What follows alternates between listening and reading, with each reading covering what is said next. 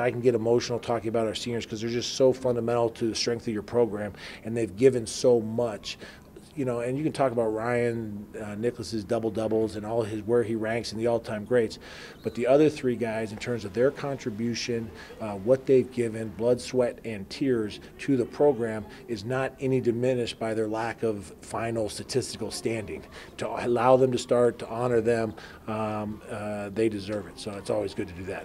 It was really cool. I mean, obviously we've been together all 4 years, and we were kind of talking about our first year, and those, there's some memories that only we would have together, and that's pretty special. And Tanner was my roommate the first couple years, and we knew each other in high school too. So just being out there, playing with each other, starting with them, and the fact that we started out well. It was a good start. It wasn't, a botched experiment. It was a good starting lineup for us tonight.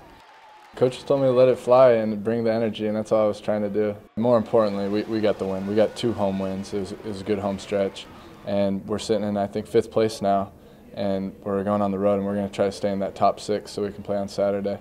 I wanted to just bring energy like I always do and up it a level, today, last time in Chiles, so I had to do something special.